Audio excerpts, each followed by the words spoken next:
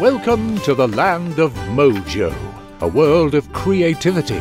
Let's have a look around, shall we? Our first stop is Inkwood, where our wizard friend Moonbeard hits the turntables, as only a wizard can. On to Tome Tower, where the villainous sorcerer Humgrump is causing a spot of mischief for our plucky hero Jot. The Sonnet Swamps is a serene land of snails and poetry, but beware the pesky, punky bugs. At Honey Peak, the honey badger won't be giving up a drop of honey without a fight. Watch out, Jot.